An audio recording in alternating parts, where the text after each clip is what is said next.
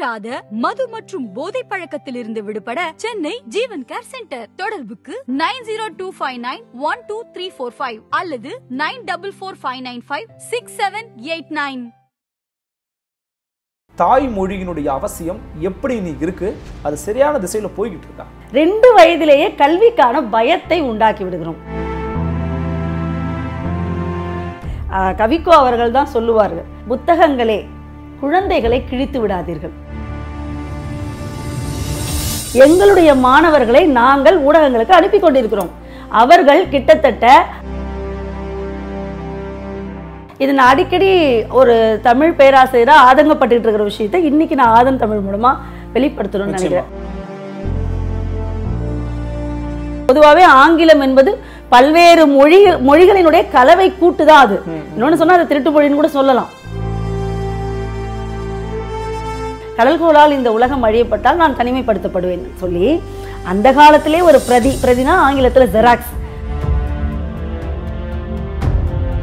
உடனே அவன் சொன்னாலாம், இந்த பத்தியா இந்த சாணி கூடையில தண்ணி மொண்டா தண்ணி வருமா, அப்படித்தான் நீ மகாபாரதம் கேட்டது. 5 நிமிடம் உட்கார்ந்து பார்க்கவே முடியாதுன்னு தெரிஞ்ச எவனோ தான் ரிமோட் கண்டுபிடிச்சிருக்கான் போல. மற்ற நாடுகள் எல்லாம் வரைபடத்தில் இருக்க, இந்தியா மட்டும் திரைப்படத்தில் இருக்குன்னு கூட சொல்லுவாங்க. நடு ராத்திரில ஒரு பெரிய சத்தமா எழுந்து நாமக்கல் கவிஞர் பார்த்தா பாரதி பாடிட்டு இருக்காராம். சின்ன பிள்ளைங்களையுமே இப்ப என்ன பண்றாங்க, எல்லா தொலைக்காட்சி தொடரும் குழந்தைங்க சொல்லுது, அதை இவங்க பெருமை வேறப்பட்டுக்கிறாங்க. தொலைக்காட்சிகள்ல நிறைய அந்த பாட்டு குழந்தைங்க பங்கு பெறணும் அப்படிங்கிற மாதிரி அதுல ஒரு ஈடுபடுறாங்க, வெறித்தனமா ஈடுபடுறாங்க. அதுதான் ரொம்ப முக்கியம். எந்த கேள்விக்கும் எந்த பதிலும் சம்பந்தம் இருக்காது. நாங்களும் சம்பந்தம் இல்லாம தான் மதிப்பெண் போடுறோம்.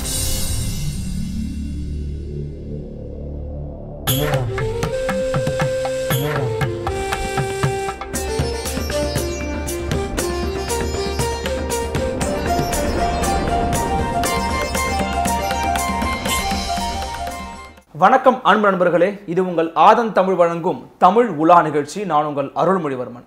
இன்றைய நமது தமிழ் உலா நிகழ்வில் நடந்திருக்கக்கூடிய சிறப்பு விருந்தினர். இவர் ஒரு எழுத்தாளர், பட்டிமன்றங்களில் பல இடங்களில் நீங்கள் அவரை பார்த்துக்கலாம். ஒரு பேச்சாளர், செல்லம்மாள் மகளிர் கல்லூரியினுடைய தமிழ்துறை தலைவர் முனைவர் திருமதி விமலா அண்ணாதுன் நம்ம வந்திருக்கிறாங்க. வாருங்கள் அவரோட ஒரு சிறப்பு தமிழ் உலா நிகழ்ச்சி. அம்மா வணக்கம். வணக்கம். நலமா இருக்கீங்களா? நல்லா இருக்கேன். நீங்க எப்படி இருக்கீங்க? நான் நலமா இருக்கேன். தொடர்ந்து தமிழ் சார்ந்து, தமிழ் சமூகம் சார்ந்து அதில் இருக்கக்கூடிய பல விழுமியங்களை பற்றி பேசக்கூடிய ஒரு நிகழ்ச்சியாக தமிழ் வாழ்ந்துகிட்டு இருக்கு. அதன் அடிப்படையில் தமிழ் மொழி அதனுடைய எழுத்தினுடைய பரவல் எப்படி இருக்கு அப்படிங்கிற ஒரு விஷயத்தை பற்றி ஒரு தமிழ்துறை தலைவர்கிட்ட பேசணும் அப்படின்னு விருப்பப்பட்டோம். அதனால தான் உங்களை இன்னைக்கு அழைச்சிருக்கிறோம். அதன் அடிப்படையில் முதல் கேள்வியே, குழந்தைகள்கிட்ட இருந்து தான் இன்றைய சமூகம் பலவிதமான விஷயங்களை குழந்தைகள் கற்றுக்கணும் அப்படின்னு நம்ம ரொம்ப நினைக்கிறோம். அது காரணம் என்னன்னா, பல விதமான டிஸ்ட்ராக்ஷன்ஸ் இருக்கு. அதாவது பல விதத்துல குழந்தைகள் திசை மாறிடுறாங்க. ஸோ குழந்தைகள் நிறைய கற்றுக்கணும்னு நினைக்கிறோம். குழந்தைகளுடைய கற்றலுக்கு தாய்மொழியினுடைய அவசியம் எப்படி இன்னைக்கு இருக்கு, அது சரியான திசையில போய்கிட்டு இருக்கா? முதல்ல இந்த ஆதன் தமிழ் தொலைக்காட்சிக்கு என்னுடைய வாழ்த்துக்கள். இன்றைய சூழலில் குழந்தைகளினுடைய கல்வி எப்படி போயிட்டு இருக்கு? ஏன்னா பிள்ளைகளை இப்போது தாய்மார்கள் கருவுற்றிருக்கும் போதே கொண்டு போய் ஆங்கில வழி கல்வியில் சேர்ப்பதற்காக விண்ணப்ப படிவம் வாங்கக்கூடிய ஒரு சூழலில் இருக்கிறோம். இந்த சூழலில் இப்போ தற்சமயத்தில் பார்த்திங்கன்னா 5ஆம் வகுப்பு 8ஆம் வகுப்பு அந்த தேர்வுகளை தள்ளுபடி பண்ணிட்டாங்க, ரத்து பண்ணிட்டாங்கன்ற ஒரு மகிழ்ச்சியான செய்திகள் வந்துட்டுருக்கு. ஒரு கல்வி அப்படிங்கிறது குழந்தைங்களுக்கு ஒரு நல்ல ஒரு உற்சாகமான ஒரு நிலையை கொடுக்கணும். எந்த கல்வியாக இருக்கட்டும், நீங்கள் எப்பொழுதுமே பிறந்த குழந்தை மனிதன் மட்டும்தான் பிறக்கிற போது நடப்பதில்லை.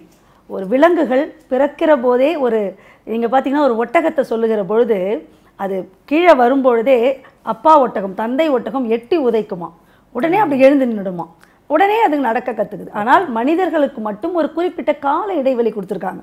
ஏன் என்று சொன்னால், மனிதன் பிறப்பது முதல் இறப்பது வரை கற்றுக்கொண்டே இருக்க வேண்டும் என்கிற ஒரு உணர்வை ஏற்படுத்துவதற்காக தான் அந்த விஷயம் நம்ம வச்சிருக்கிறோம். இப்போ அனுபவ கற்றல் அப்படிங்கிறது எந்த குழந்தைக்காவது நீங்கள் டியூஷன் வச்சு நடக்க கற்றுக் கொடுக்குறீங்களா? எந்த குழந்தைக்காவது முட்டி போட டியூஷன் வச்சு கற்றுக் கொடுக்குறீங்களா? ஆனால் நாம் இந்த கல்வி அப்படிங்கிற ஒரு விஷயம் வரும்பொழுது அதை உற்சாகமானதாக இல்லாமல் அதை குழந்தைகளை ஆங்கிலத்தில் சொல்கிற மாதிரி புஷ் பண்ணுகிற தள்ளுகிற ஒரு சமூகமாக மாறி இருக்கு.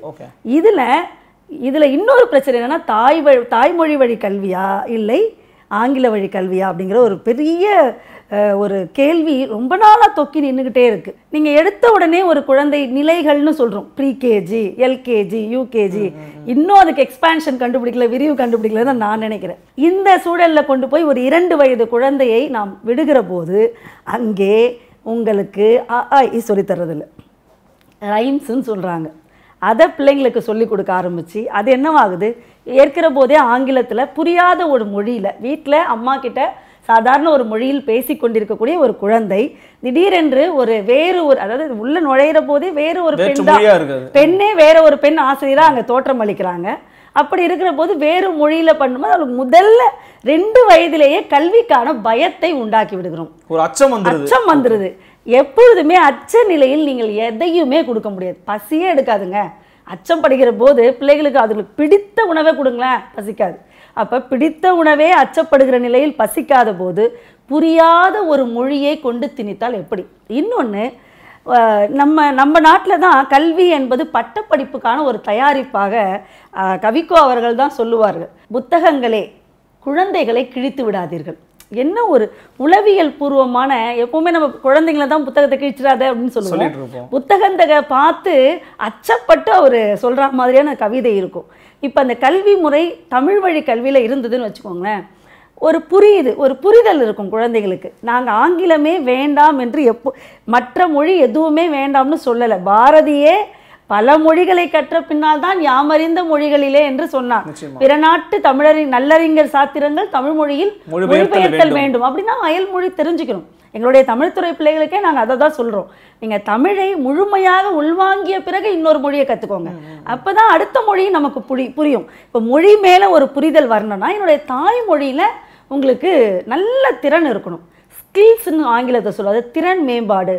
என்னுடைய தாய்மொழியில் திறன் மேம்பாடு இருந்தால் மட்டும்தான் அடுத்த மொழியை கற்றுக்கொள்கிற மனோபாவம் எனக்கு கிடைக்கும். அதாவது தமிழை நம்ம ஒரு தாய்மொழியை, இப்போ எனக்கு தாய்மொழி தமிழ் தான், இப்போ தாய்மொழியை உள்வாங்கிக் கொண்டால் தான் இன்னொரு மொழியை கற்பதற்கான ஒரு அறிவே வரும். உங்களுக்கு உந்துதல் கிடைக்கும். விருப்பம் இருந்தால் தானேங்க. அறம் செய்ய விரும்புன்னு தான் அவையே சொன்னான். எந்த ஒரு சின்ன ஒரு செயலுக்குமே, ஒரு சின்ன முடிச்ச விழுப்புக்குமே என்ன தேவை? எனக்கு விருப்பம் தேவை. அந்த விருப்பத்தை நாம் தாய்மொழி வழி கல்வியின் மட்டும்தான் உருவாக்க முடியும். ஆழ்ந்து சென்று ஒரு குழந்தைக்கு இதுதான் படிப்பு, இதை நான் படித்தால் தான் சமூகத்தில் உயர முடியும் என்கிற அறிவு தாய்மொழி கல்வியில் தான் விதைக்கப்படும். அந்த விதைதான், அந்த மரம்தான் பல்வேறு கிளைகளுக்குள் பிற மொழிகளை உள்வாங்கிக் கொள்ள உதவும். ரொம்ப தெளிவாக சொல்லிட்டீங்கம்மா. ஆனால் இப்போ எனக்கு இன்னொரு கேள்வி. இப்போ நீங்கள் குழந்தைக்கு என்ன தேவைங்கிறத சொல்லிட்டீங்க. இப்போ சமூக பார்வையில் நம்ம பார்ப்போம்.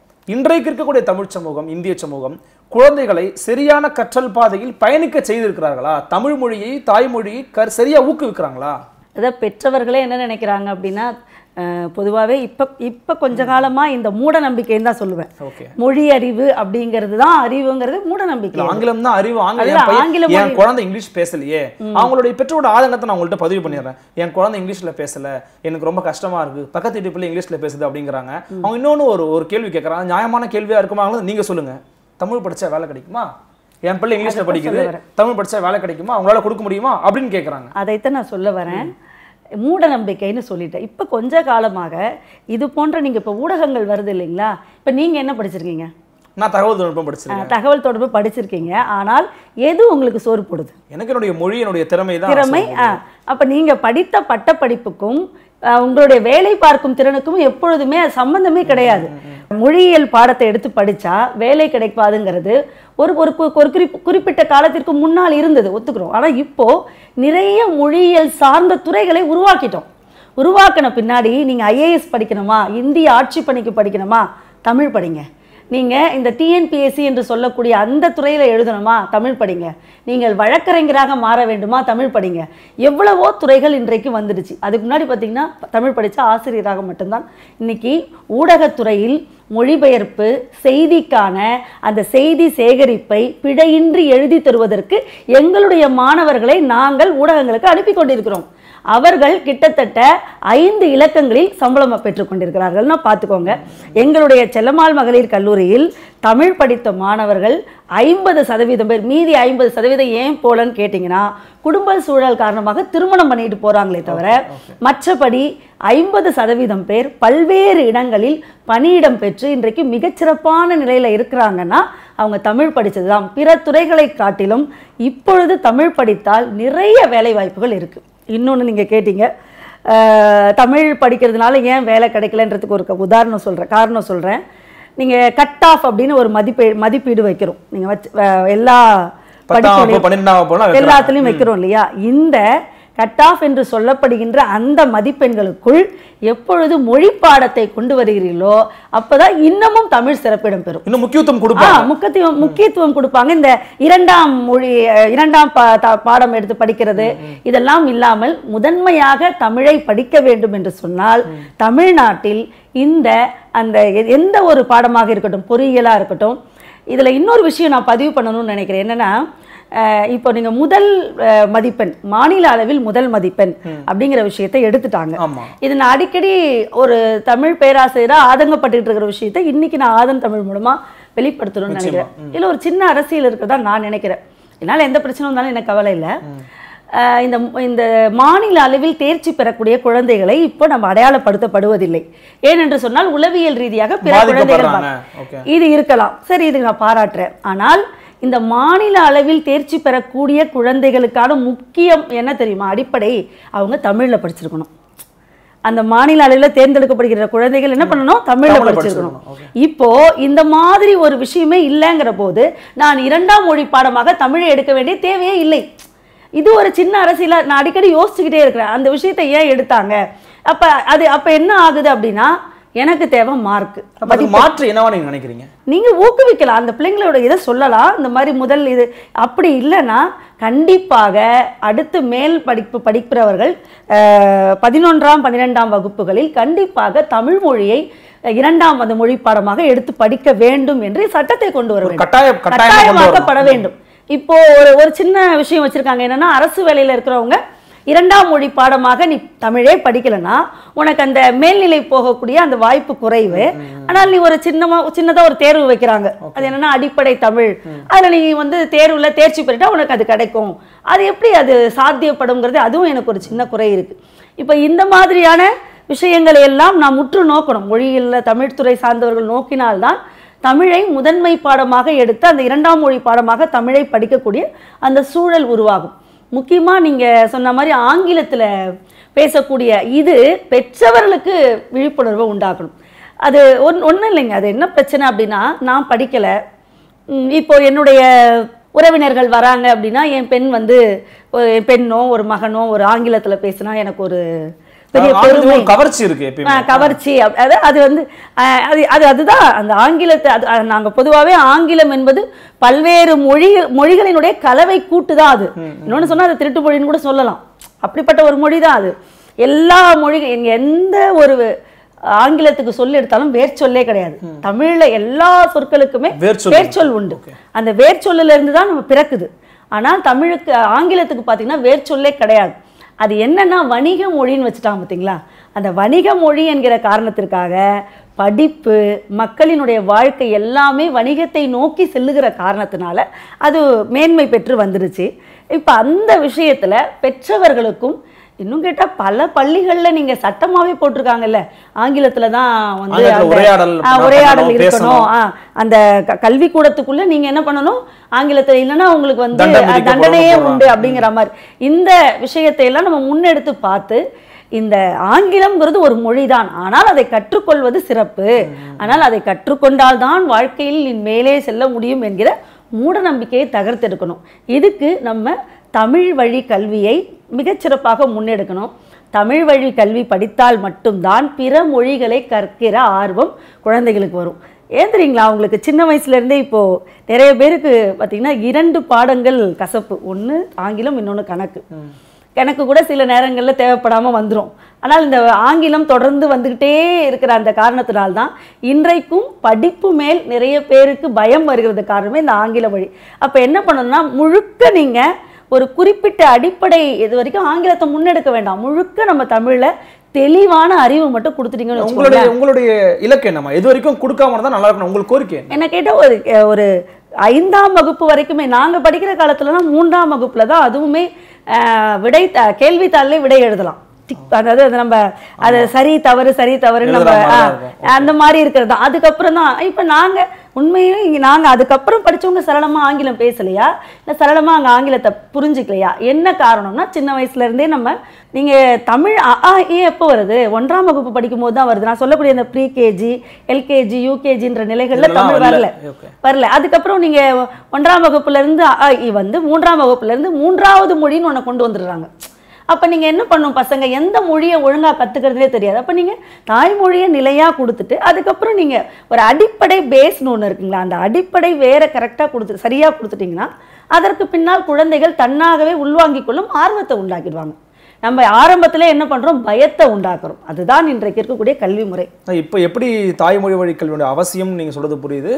அது எப்படி பெற்றோர்கள் புரிஞ்சுக்கணும் அப்படின்னு நீங்கள் சொல்கிறதும் புரியுது. இப்போ பள்ளிக்கல்வியை விட்டு வெளியில் நம்ம பார்க்கும்போது சமூக சூழலை பார்க்க வேண்டியது இருக்குது. இன்றைக்கி சமூக ஊடகங்கள் பெருத்து போயிருக்குது. எல்லார் கையிலையுமே கையடக்க கருவிகளில் நம்ம தொடர்ந்து ஒரு நிகழ்ச்சி உடனடியாக பார்க்க முடிஞ்சிருது. இது போன்ற சமூக ஊடகங்கள் நீங்கள் தொடர்ந்து பார்த்துருப்பீங்க. ஏன்னா நீங்கள் மகளிர் கல்லூரியில் இருக்கீங்க. குறிப்பாக இன்றைக்கி பெண்கள் சமூக ஊடகத்தில் அதிக அளவு பங்கெடுக்கிறாங்க. தமிழ் சமூக ஊடகத்தில் எப்படி விளையாடுதுன்னு நினைக்கிறீங்க? அதாவது இப்படியும் சொல்ல முடியாது, அப்படியும் சொல்ல முடியாதுங்கிற மாதிரி தான் இருக்குது தமிழில். அதாவது பேசக்கூடியவர்களுடைய உச்சரிப்பு கொஞ்சம் பயத்தை தான் கொடுக்குது. மற்றபடி ஊடகங்கள் எவ்வளவோ பரவாயில்லை. என்ன இந்த மாதிரியான தமிழ் செய்திகள் நிறைய இப்போது சமீப காலமாக நடந்திருக்கக்கூடிய இந்த குடமுழக்கு விழாவை பற்றின செய்திகள் என்று ஒவ்வொரு விஷயத்தையும் உடனடியாக நம்முடைய நேயர்கள் தெரிந்து கொள்கிற விதத்தில் நிறைய நல்ல விஷயங்களையும் ஊடகங்கள் போடுறாங்க. அது நம்மக்கிட்ட தானே இருக்குது. தேர்ந்தெடுக்கிற முறைங்கிறது நம்மக்கிட்ட தான் இருக்குது. அதனால் நம்ம தேர்ந்தெடுத்து பார்க்க வேண்டியது நமது பொறுப்பு. ஊடகங்கள் என்பது என்னை பொறுத்தவரை 60% நன்றாக இருப்பதாக எனக்கு தோணுது. எனக்கு என்னன்னா, அந்த மாதிரியான ஊடகங்களில் தமிழ் வந்து தன்னுடைய இடத்தை பதிச்சிருக்கிறா. இப்போ உதாரணத்துக்கு என்ன சொல்கிறாங்க அப்படின்னா, ஊடகங்கள் வளர வளர ஆங்கிலம் வளரும், மற்ற மொழிகள் வளரும். ஆனால் பழமையான மொழிங்க தமிழ், அது எப்படிங்க இங்கே போய் சர்வே ஆக முடியுமா, சர்வே ஃபிட்டஸ்ட்டுக்கு சரியாக வருமா அப்படின்னு கேட்குறவங்களுக்கு உங்கள்கிட்ட என்ன பதில் இருக்குன்னு? தமிழுக்குன்னு அதிகமாக கொடுக்கப்படுறதில்ல. அதாவது அந்தந்த நேரத்து செய்திகளோடு நிறுத்திக்கிறாங்க. ஏன்னா நீங்கள் ஃபேஸ்புக் எடுத்துக்கணும்னா கூட ஃபேஸ்புக்கில் தமிழெல்லாம் பதிவுகள் போட முடியுது, ட்விட்டரில் தமிழில் பதிவுகள் போட முடியுது. அப்போ எதிர்ப்பாளர்களுக்கு என்ன பதில் இருக்குன்னு நான் கேட்குறேன். இப்போது இந்த சமூக ஊடகத்துலலாம் தமிழே வருமானு நினச்சிக்கிட்டு இருந்த காலகட்டங்கள் இருக்குது. திருக்குறள் ரொம்ப சின்னதாக இருந்துச்சு.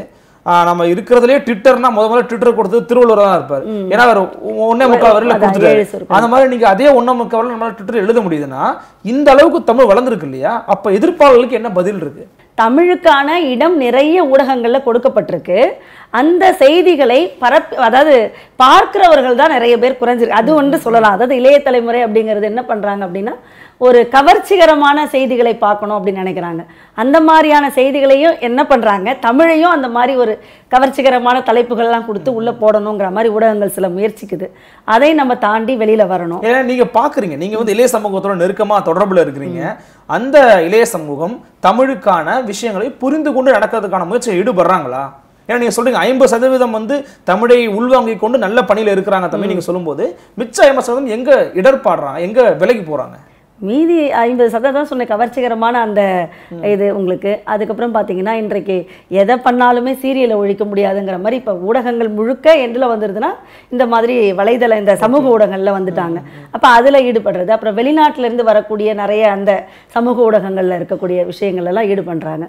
நீங்கள் அந்த 50%ன்னு சொல்கிறவங்களே தமிழ் படிக்காத உங்களை மாதிரி பொறியியல் இளைஞர்களே இன்றைக்கு நிறைய பேர் இந்த தமிழ் சார்ந்த ஊடகங்களை பார்க்கறது ரொம்ப சந்தோஷம். இப்போ சமீபத்தில் புத்தக கண்காட்சி வந்தது இல்லைங்களா, அதில் எடுத்த ஒரு ஆய்வில் என்ன சொல்கிறாங்க அப்படின்னா, இன்றைய நவீன இலக்கியங்களை அதிகமாக வாங்கி படித்தவர்கள் இந்த மாதிரி அந்த தொழில்நுட்பத்துறையை சார்ந்த இளைய சமுதாயம் தான் நிறைய வாங்கியிருக்காங்க. அதுவும் குறிப்பிட்டு ஒரு எழுத்தாளரை பதிவு பண்ணணும் அப்படின்னா எஸ் ராமகிருஷ்ணனுடைய நூல்கள் வந்து நிறைய பேர் வாங்கி வாசிச்சிருக்கிறாங்க அப்படின்ற ஒரு விஷயம்.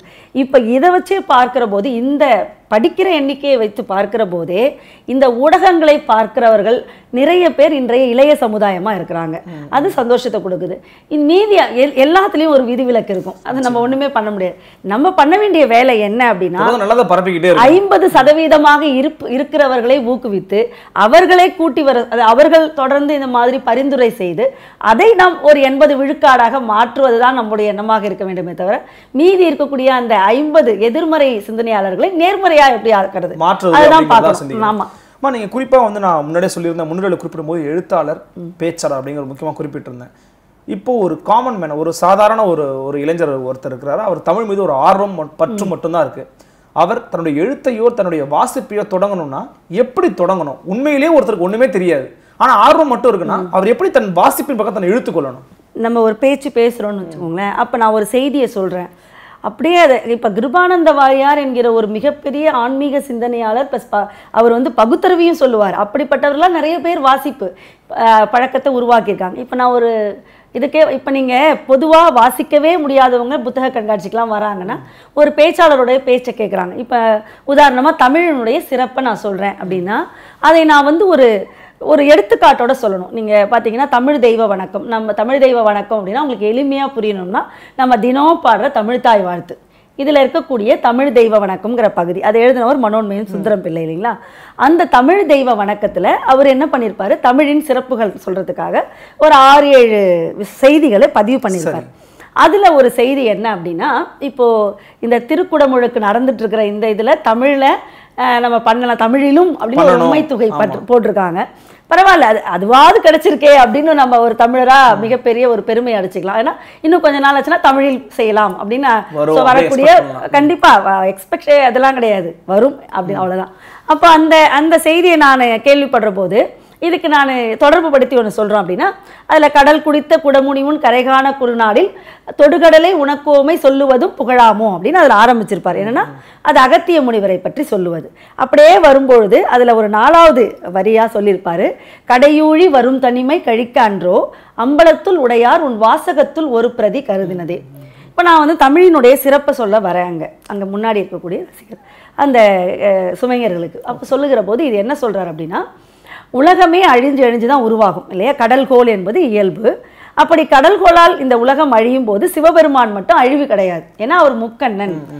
அந்த முக்கண்ணனாக இருக்கக்கூடிய சிவபெருமான் என்ன பண்ணுவாராம், இந்த உலகமே நம்ம எப்பொழுதுமே தனிமைப்படுத்தப்பட்டால் அதை விட கொடுமை உலகத்தில் இல்லை, இறந்தே போயிடலாம். ஆனால் அவரால் இறக்கவே முடியாது. அப்போ என்ன பண்ணுவார் அவர், நம்ம கேள்விப்பட்டிருப்போம் திருவாசகத்தை அவர் தான் முதல்ல எழுதினார். மனிதன் தெய்வத்துக்கு சொன்னது இது அப்படின்னு ஒரு இது வரும் இல்லையா, மனிதன் தெய்வத்துக்கு சொன்னதுன்னு நம்ம திருவாசகத்தை சொல்லுவோம். அப்படி அவர் எழுதுகிற போது யோசிச்சு பார்த்தாராம், இந்த கடல்கோளால் இந்த உலகம் அழியப்பட்டால் நான் தனிமைப்படுத்தப்படுவேன் சொல்லி அந்த காலத்திலே ஒரு பிரதினா ஆங்கிலத்தில் ஜெராக்ஸ் எடுத்து வச்சுக்கிட்டாராம். யாருக்கு தெரியாம, மாணிக்க வாசகருக்கே தெரியாம எடுத்து வச்சுக்கிட்டாராம். ஏன்னா ஒரு மனிதனினுடைய மிகப்பெரிய தனிமையை போக்கக்கூடிய வல்லமை தமிழுக்கு உண்டு. அதனால்தான் கடை ஊழி வரும் தனிமை கழிக்க அன்றோ அம்பலத்தில் உடையார்னா சிதம்பரத்தில் இருக்கக்கூடிய சிவபெருமான், அம்பலத்தில் உடையார் உன் வாசகத்துள் ஒரு பிரதி சிராக்ஸ் கருதினை. இப்போ உங்களுக்கு புரிஞ்சிருக்கும்னு நினைக்கிறேன் அது முதல்ல சொன்னது. அப்போ இந்த அளவுக்கு ஒரு தனிமையை போக்க வல்லது இலக்கியம் அப்படின்னு, அதனால தான் சிந்தனை அறம்னு கொடுத்தாங்க அப்படின்னு. உங்களுக்கு ஒன்றுமே இல்லை, 2 திருக்குறள் சொன்னால் போதும், நீங்கள் எல்லாமே அவர் வள்ளுவர் என்ன சொல்கிறார், நீங்கள் எதுவுமே செய்ய தேவையில்ல, உள்ளத்தால் பொய்யாதொழுகின் உலகத்தால் உள்ளத்துள் எல்லாம் உலன். அதுதான் அடுத்து சொல்றாரு பாருங்க, மனத்துக்கண் மாசில் அதில் சிந்தனை அறம் இருந்தால் போதும். எப்போவுமே நம்ம வாழ்க்கையில் செயல்பாடு வேணும்னா சிந்தனை இருக்கணும். அந்த சிந்தனை எங்கே வரும் அப்படின்னா கட்டாயமாக ஒரு இலக்கியங்களில் தான் வரும். அதனால தான் அடுத்து அவரே சொல்லியிருப்பார், நான் எழுத படிக்க தெரியாதவங்க அப்படின்னு யாராவது போய் முறையிட்டிருப்பாங்க போல வள்ளுவர்கிட்ட. பரவாயில்லப்பா கட்சியில் நான் இன்னும் கேட்க அக்தொருவன் ஒர்க்கத்தின் ஊற்றாம் துணை. அப்போ இதெல்லாம் நான் சொல்லவே இது இப்படி நான் சொல்கிறத விடவே இன்னும் பெரிய பெரிய மகான்கள்லாம் இருக்காங்க சொல்கிறதுக்கு. அப்போ அவனுக்கு என்ன தோணும், சரி எதையாவது படித்து தான் பார்ப்போமே. இதுக்கு ஒரு கிருபானந்த வாரியார் ஒரு கதையே சொல்லுவார். என்னென்னா, ஒரு படிக்க தெரியாத ஒரு குடியானவன் ஒரு விவசாயி. நமக்கு விவசாயம் பண்ணுறவங்களுக்கு தெரியும், சில நேரங்களில் அவங்களுக்கு விவசாயம் இருக்காது அந்த பொழுது வரும்பொழுது, உங்களுக்கு அந்த கார்காலம் சமயத்தில். அப்போ அந்த குடியானவன் என்ன பண்ணுவான்னா, தினம் மாலை ஆனவனே எங்கேயோ வெளியில் போயிடுறான். அவங்க மனைவி ஒரு வாரம் பார்க்குறா, என்ன இவர் நிலத்துக்கும் போகிறதில்ல, எங்கே தான் போகிறாரு அப்படின்னு அவரை கேள்வி கேட்குறா, எங்கே தான் போகிற நீ அப்படின்னு. இல்லை, பக்கத்து ஊரில் ஒரு சாமி மகாபாரதம் கதை சொன்னார், அதை கேட்க போனேன். உடனே அவளுக்கு பயங்கரமாக கோவம் வந்துருச்சு. ஆமாம், உனக்கு எழுத படிக்க ஒன்றும் தெரியாது, நீ போய் என்ன பண்ணுவேன், இந்த புடி அப்படின்னு சாணி கூடையை கொடுத்து, சாணி கூடை எப்படி இருக்கும் உங்களுக்கு, ஓட்டை ஓட்டையாக இருக்கும், போய் தண்ணி மொண்டுட்டு வா சொன்னவன் மனைவி, அவன் கேட்குறவன் கணவன், ஒன்றுமே பண்ண முடியாது. ஏண்டி இதில் சொல்கிறேன்னு அவன் கேட்க முடியாது. உடனே போய் அவன் தண்ணி எடுத்துகிட்டு வர போகிறான். ஒரு முறை மொழ்றான், தண்ணி வருமா, அதில் வரலை. திரும்ப மொல்ல, தண்ணி வரலாம் என்னன்னு ஒரு 7 முறை சொல்கிறான். சொல்லி முடித்த உடனே அதை எடுத்து அந்த கூடையை எடுத்து வச்சிட்ட உடனே அவன் பரிதாபம் பார்க்குறான், அடுத்த முறையும் இவன் சொல்லிடுவாளோ அப்படின்னு. உடனே அவன் சொன்னாலாம், இந்த பற்றியா இந்த சாணி கூடையில் தண்ணி மொண்டா தண்ணி வருமா, அப்படித்தான் நீ மகாபாரதம் கேட்டதுன்னு. அப்போ அவன் சொன்னானா, இல்லை நீ 7 முறைக்கு முன்னாடி இந்த சாணி கூடை எப்படி இருந்தது, அழுக்காக இருந்தது, 7 முறைக்கு அப்புறம் எப்படி இருந்தது, தூய்மையாயிடுச்சு. எனக்கு இது உள்ள தண்ணி போதா என்னான்னு தெரியாது, ஆனால் தூய்மையாயிடுச்சுல, அது மாதிரி எனக்கு புரிஞ்சுதா இல்லையான்னு தெரியாது, ஆனால் என் மனசு தூய்மையாயிடுச்சு அப்படின்னு அவன் சொன்னானா. அப்போ இலக்கியங்கள் நமக்கு என்ன பண்ணும் அப்படின்னா, இந்த பொறியியல் இதுக்கு ஒரு மருத்துவத்துக்கெலாம் வரும்பொழுது மொத்தமாக மொழிப்பாடத்தை எடுத்துட்டாங்க. ஏன்னா அவங்க வந்து அந்த அவங்களுடைய அந்த ப்ரொஃபஷ்னல் அப்படிங்கிற விஷயத்துக்கு முக்கியத்துவம் கொடுக்கணும்னு. அதனால தான் இன்றைக்கு நிறைய தவறுகள் நடக்குதுன்னு நான் அடிக்கடி சொல்லுவேன். அப்போ அந்த இலக்கியங்கள் இந்த பாடம் அப்படிங்கிறது எப்படி பண்ணோம், புத்தகம் படிக்கிறது என்ன பண்ணோம்னா, நம்ம மனதை முதல்ல நம்ம தூய்மைப்படுத்தும். நம்ம மனம் தூய்மையாக இருக்கிறது மற்றவங்களுக்காக கிடையாது. அதில் எனக்கு ரொம்ப நிச்சயமான நமக்காக மட்டும்தான். நம்ம செய்கிற தர்மமும் நமக்காக தான், நம்ம செய்கிற நல்வினைகளும் நமக்காக தான். நான் என் பிள்ளைங்களுக்குமா அதான் சொல்லுவேன், நீ அடுத்தவங்களுக்கு ஏதோ ஒரு தானம் பண்ணுறேன்னா நீ அடுத்தவங்களுக்குன்னு நினைக்காத, உனக்கான ஒரு மன நிம்மதியே இது கொடுக்குது. உலகத்திலே விலை கொடுத்து வாங்க முடியாது மன நிம்மதி தான். அது இல்லாதவங்களுக்கு தான், அதை தொலைச்சவங்களுக்கு தான் தெரியும். இந்த விஷயங்களெல்லாம் நான் தெரிஞ்சுக்கணும் அப்படின்னா நான் நிறைய படிக்கணும். எங்கேருந்து நான் வாசிப்பை தொடங்க, இப்போ நீங்கள் வாசிப்பினுடைய அவசியம் என்ன, அது எப்படி இருக்கும் அப்படின்னு சொல்லியிருக்கீங்க. இப்போ எங்கேருந்து தொடங்குது? இப்போ நான் வந்து செய்தித்தாளை வாசிக்கிறதா, இல்லை திருக்குறளை வாசிக்கிறதா, திருமந்திரத்தை வாசிக்கிறதா, திருவாசகத்தை வாசிக்கிறதா, எங்கேருந்து ஒரு ஆள் தொடங்குவான்? நீங்கள் உடச்சக்கல்ல படித்து கொடுப்பாங்கல்ல இந்த காகிதம், அதில் கூட தொடங்கலாம். படிக்கணுங்கிற எண்ணம் இருந்தால் அந்த காலத்தில் யாருமே படித்தே இருக்க மாட்டாங்க. நீங்கள் ஒரு 1000 பேரை ஒரு சர்வே மாதிரி ஆய்வு மாதிரி எடுங்க, ஒருத்தர் தான் அதில் படிச்சிருப்பார். ஆனால் அத்தனை பேருமே உட்காந்து ஒரு திண்ணையில் உட்காந்து செய்தித்தாள் வாசிப்பாங்க. அப்போ தான் டீக்கடை பெஞ்சுனே வச்சுருந்தாங்க. நீங்கள் செய்தித்தாள் வாசிக்க ஆரம்பித்தாலே போதும். அதுவும் இப்போ இருக்கிற நீங்கள் பார்த்தீங்கன்னா ஊடகங்கள் செய்தித்தாளில் எல்லாமே கொண்டு வந்துடலாம். ஒரு பக்கம் ஆன்மீகம் இருக்குது, ஒரு பக்கம் இளைஞர் பற்றி செய்தி இருக்குது, ஒரு பக்கம் தமிழை பற்றின செய்தி இருக்குது, எல்லா விதமான ஒரு கலவையாக இன்றைக்கி செய்தித்தாளை ஒரு காலத்தில் பார்த்தீங்கன்னா வார இது பத்திரிகைகள் இப்படிலாம் தான் இருந்தது. இப்போது தினம் வரக்கூடிய செய்தித்தாள்களே உங்களுக்கு பகுதி பகுதியாக போட ஆரம்பிச்சிட்டாங்க. இப்போ நீங்கள் படிக்கணும்னு நினச்சிங்கன்னா செய்தித்தாளை படிக்க ஆரம்பிக்கலாம். ஏன்னா மீதி எல்லாம் முன்ன மாதிரிலாம் இருக்கிற மாதிரி எனக்கு தெரியல. அப்போ செய்தித்தாளை நீங்கள் படித்து தான் விஷயங்களை தெரிஞ்சுக்கணுங்கிறதும் அவசியம் கிடையாது. உங்களை மாதிரி ஊடகங்களும் நிறைய செய்திகளை கொடுக்கலாம். எனக்கு படிக்கவே தெரியாதுங்கிறதுக்கு தான் அந்த விஷயம் சொன்னேன். நம்ம அதாவது உட்கார்ந்து கண் வழியாக படிக்கிற போது நமக்குள்ள அந்த என்ன சொல்கிறது ஒருங்கிணைப்பு, அந்த ஆற்றல் நமக்கு வரும். ஒரு மனிதன் இப்போ 5 நிமிஷம் உட்கார்றதுங்கிறது பெரிய விஷயமா போயிடுச்சு. ஏன்னா 5 நிமிடம் உட்கார்ந்து பார்க்கவே முடியாதுன்னு தெரிஞ்ச எவனோ தான் ரிமோட் கண்டுபிடிச்சிருக்கான் போல.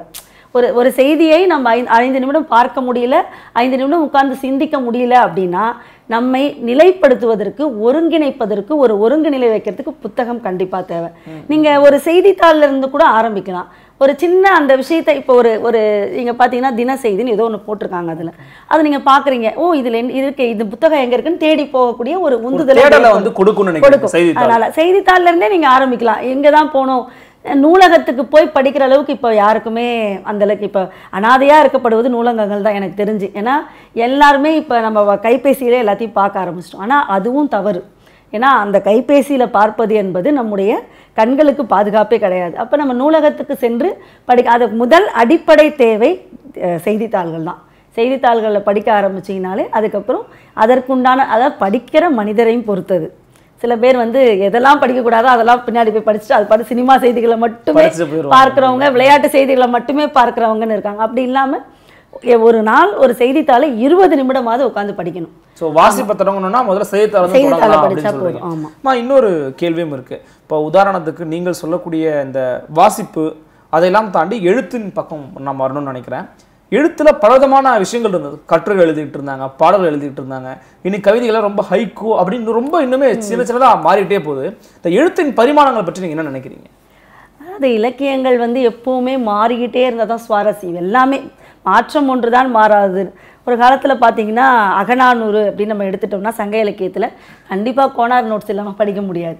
ஆனால் அதுலேயே நீங்கள் பார்த்தீங்கன்னா பட்டினப்பாலையில் வருகிற போது உங்களுக்கு அது ஓரளவுக்கு புரியும். அதாவது நீங்கள் கொள்வதும் மிகை கொள்ளாது, கொடுப்பதும் குறை கொடாது, அதாவது கொடுக்குறதும் கம்மியாக கொடுக்கக்கூடாது, வாங்குறதும் அதாவது வணிகத்துக்கான ஒரு அறத்தை சொல்லியிருக்கோம். அப்போ அதில் ஓரளவுக்கு புரியும். அதுக்கப்புறம் பாரதி வந்தார், சொல் புதிது, பொருள் புதிது, சுவை புதிது, சோதி மிக்க நவகவிதை அப்படின்னாரு. அதுக்கப்புறம் வந்து ஒரு அதாவது அந்த காலத்தில் இலக்கியம் யாப்புக்குள்ளே இருக்கணும், அதாவது இந்த மரபுக்குள்ளே, அதனால மரபு கவிதை.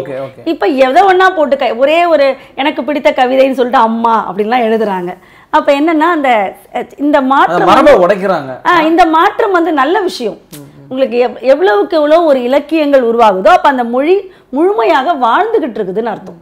மொழி வந்து ஃபிளெக்சிபிள் ஆகும் நீங்க சொல்றீங்களா? அதுல கண்டிப்பா அதுல தமிழ் வந்து மிக மிக என்ன சொல்றது, அது வளைப்பு, அதாவது வளைப்பு வளைந்து கொடுக்கக்கூடிய ஒரு தன்மைக்குரியது தான் மொழி. ஆனா அப்ப அது வந்து மரபை உடைக்கிற மாதிரி இலக்கணத்தை உடைச்சுதான் நம்ம ஒரு மொழியை நெகிழ்வுத்தன்மை கொண்டு. அதனால தானே விருந்தேதானும் புதுவதன் கிளவின் தொல்காப்பியர் சொல்லிட்டாரு, புதுசா நீங்க என்ன ஒண்ணா நம்ம மொழியில கொண்டு வரலாம் அப்படிங்கிறதுக்காக தான் அந்த நூற்பாவே வச்சிருக்காரு. அதனால புதுமையான விஷயங்கள் வர அது வந்து ஒரு வக்ரத்தை கொடுக்கக்கூடாது, அவ்வளோதானே தவிர ஒரு நல்ல ஒரு நீட்சித்தன்மையை அது கொடுத்ததுன்னா அது நல்ல விஷயம்தான்.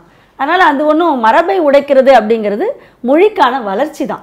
அதே போல் இன்னொரு விஷயமும் நான் கேட்கணும்னு நினச்சேன். இப்போ நீங்கள் வந்து சமூக ஊடகத்தை தொடர்ந்து பார்த்துக்கிட்டு இருக்கீங்க, தற்கால இளைஞர்களையும் பார்க்குறீங்க. திரைப்படங்கள் ரொம்ப மிக முக்கியமான ஒரு பகுதியாகவே தன்னுடைய வாழ்க்கையிலே மாறிடுச்சு, எல்லாருக்குமே மாறிடுச்சு. அப்படின்னும் போது திரைப்படங்கள் தங்களுடைய செயல்பாடுகளை சரியாக செஞ்சுக்கிட்டு இருக்காங்களா? தமிழுக்கான முக்கியத்துவத்தோடு தான் நகர்ந்துக்கிட்டு இருக்கிறதா நினைக்கிறீங்களா? அதில் ஒரு கவிதை கூட இருக்க, மற்ற நாடுகள் எல்லாம் வரைபடத்தில் இருக்க, இந்தியா மட்டும் திரைப்படத்தில் இருக்குன்னு கூட சொல்லுவாங்க. அப்படியே ஒரு இந்தியாவே அப்படிதான் இருக்குன்றீங்க? இந்தியாவே அப்படிதான் இருக்கு. அப்போ தமிழ்நாடு இன்னும் நீங்கள் எப்போவுமே நம்ம ரொம்ப அன்புக்கு ஆட்பட்டவங்க, அது உங்களுக்கே தெரியும். மற்ற இடங்களை காட்டிலும் இங்கே தான் நடிகர்களுக்கு பெரிய கூட்டமே இருக்கு, செய்வாங்க. அதனால அந்த விஷயத்துல இன்னும் கொஞ்சம் தமிழ் சினிமாவில் தமிழ் இன்னும் உள்ளே வரலை, இன்னும் நிறைய அதை கடந்து போக வேண்டியிருக்கு. இப்போ ஒரு சில படங்கள், அதாவது முதல் பார்த்தீங்கன்னா இப்போ வீரபாண்டிய கட்டபொம்மன்னா வசனத்துக்காகவே எழுதப்பட்டது அப்படின்னு சொல்லி ஒரு இது. அதுக்கப்புறம் என்னாச்சு, ஒரே எழுத்துலலாம் வசனம் வர ஆரம்பிச்சிருது. அதுக்கப்புறம் பார்த்தீங்கன்னா தமிழே இல்லாமல் பாடல்களும் சரி, அந்த மாதிரியான ஒரு காலகட்டம் தான் இருக்குது. இன்னும் தமிழை நிறைய மீட்டெடுத்து போகலாம் திரைப்படத்தில். ஏன்னா மிகப்பெரிய ஈர்க்கக்கூடிய ஊடகம் வந்து திரைப்படம். அதில் இப்போ ஆரோக்கியமான நிறைய இயக்குனர்கள் இருக்காங்க, ஆனாலும் இது பத்தாது, இன்னும் நிறைய தமிழுக்காக செய்யணும். இப்போ நீங்கள் வந்து சொல்லுங்க, எனக்கு வந்து ஒரு சந்தேகம் இருக்குது. தமிழ் எழுத்தில் வந்து நீங்கள் இவங்களெல்லாம் வாசித்தால் இவங்களுக்கு ஒரு புரிதல் கிடைக்கும். உதாரணத்துக்கு இப்போ நீங்கள் சொன்னீங்க எஸ் ராமகிருஷ்ணன் சொல்லியிருக்கீங்க, அதே போல் பல எழுத்தாளர்கள் இருக்காங்க, கல்கியோட பொன்னியின் செல்வன் இருக்கலாம், இந்த மாதிரி பல எழுத்தாளர்கள் இருக்கலாம். எந்த பகுதியை வாசித்தா ஒரு புரிதல் முதல்ல கிடைக்கும் தமிழ் இலக்கியத்தின் மீது நினைக்கிறீங்க இளைஞர்கள்? திருக்குறளை வாசித்தாலே போதும். ஏன்னா அதுதான் ரொம்ப எளிமையாகவும் இனிமையாகவும் சொல்லியிருக்காரு. ஆனால் நம்ம தான் அதை மனப்பாட பகுதியாக மாற்றி பிள்ளைங்களுக்கு சின்ன வயசுலேருந்தே 2 மதிப்பெண்ணுக்கான குறள் அப்படின்னு நம்ம மாற்றி வச்சுட்டோம். நம்ம அழகாக திருக்குறள் மட்டுமே படித்தா போதும், ரொம்ப எளிமையாக. இப்போ கதைகள் அப்படின்னு படிக்கணும் அப்படின்னா எல்லாருடைய கதைகளும் படிக்கலாம். ஆனால் இப்போ ஜெயகாந்தன் புதுமை பித்தன்னா ரொம்ப கடுமையான ஒரு நடை இருக்கும், உளவியல் சார்ந்து இருக்கும், அது எளிமையாக இது பண்ணுறது புரியாது.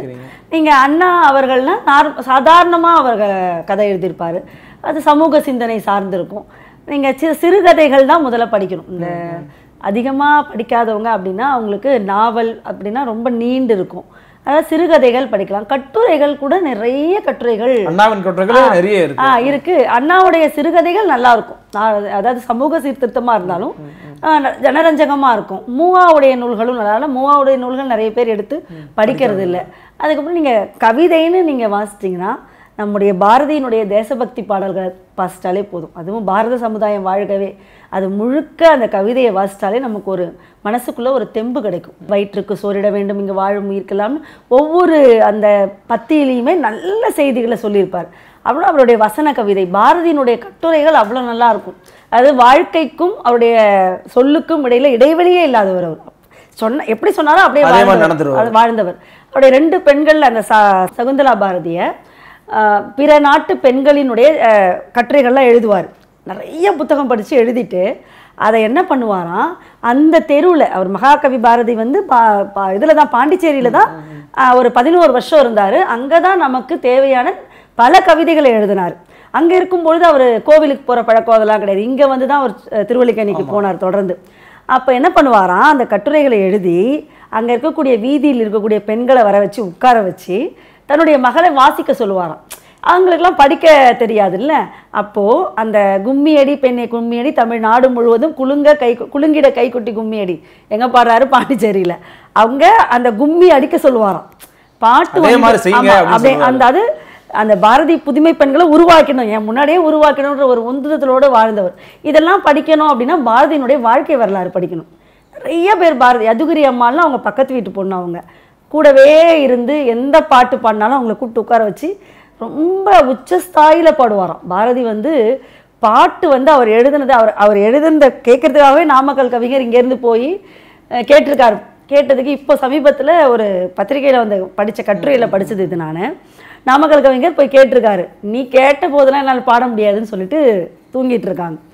தூங்கின உடனே பாண்டிச்சேரியில் நடு ராத்திரியில் ஒரு பெரிய சத்தமாக எழுந்து நாமக்கல் கவிஞர் பார்த்தா பாரதி பாடிட்டு இருக்காராம். அப்படி ஒரு உச்சஸ்தாயில் கிட்டத்தட்ட ஒரு 40 நிமிடம் அந்த பாட்டை அந்த இதோட. அதனால தான் பாரதியினுடைய கவிதைகளில் பார்த்தீங்கன்னா இந்த பண் இந்த தாளம்னு கவிதை புத்தகத்தில் எழுதியிருப்பாங்க. அது யார் எழுதுனா பாரதியே எழுதினார். ஒவ்வொரு பாட்டு எழுதும் போதும் நீங்கள் எடுத்து பார்த்தீங்கன்னா தெரியும், அந்த பண் தாளத்தை அது அப்படியே அவரே எழுதி வச்சது. அதுக்கப்புறம் பரவாயில்ல, அதை வந்து பதிப்பிச்சவங்க அப்படியே பதிப்பிச்சுட்டாங்க.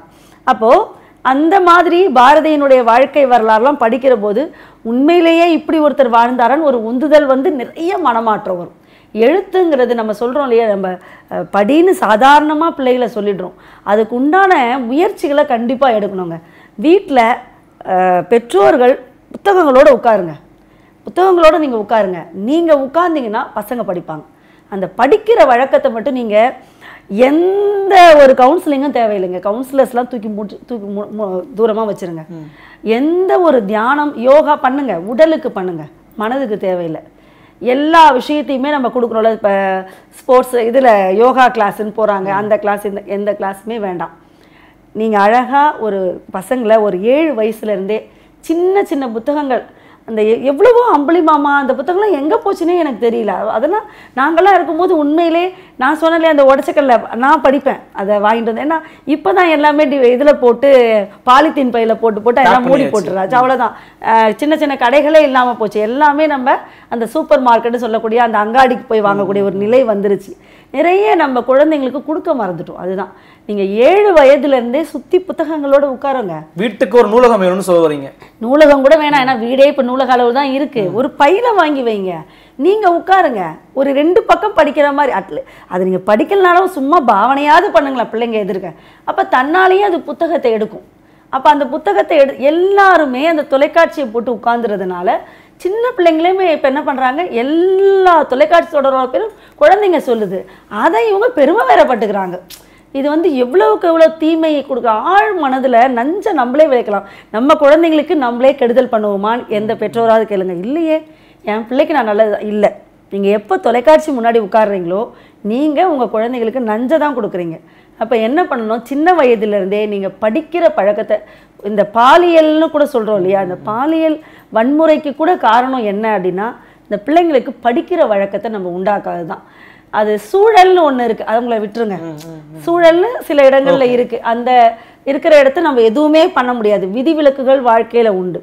குடும்ப முறையில் இருக்கக்கூடியவர்கள் நிறைய இதை நம்ம முன்னெடுத்தோம்னா எவ்வளோ பிரச்சனை. இப்போ பள்ளிகளில் பார்த்தீங்கன்னா பயமாக இருக்குங்கிறாங்க ஆசிரியர்கள் பாடம் எடுக்கிறது. ஏன்னா இப்படி இருக்காங்க மாணவர்கள், அப்படி இருக்காங்க. இதெல்லாம் வராமல் இருக்கணும் அப்படின்னா அதனால்தான் தாயை போல பிள்ளைக்கு நூல் வேறேதும் இல்லை, இதான் பழமொழி. நம்ம தாயை போல பிள்ளை நூலை போல தாயை போல பிள்ளைக்கு நூல் வேறேதும் இல்லை. இதுதான். அப்போ நான் என்ன பண்ணுறனோ அதுதான் என் குழந்தை. அப்போ வீட்டில் முதல்ல தாய்மார்கள் உங்கள் அப்பா வரலன்னு சொல்லி அவரை குறை சொல்லாமல் நாம் ஒரு வேலையிலேருந்து வந்த பின்னாடி ஒரு 10 நிமிடம் புத்தகம், ஏன்னா எல்லாருமே பணிக்கு போகிறவங்க தான்.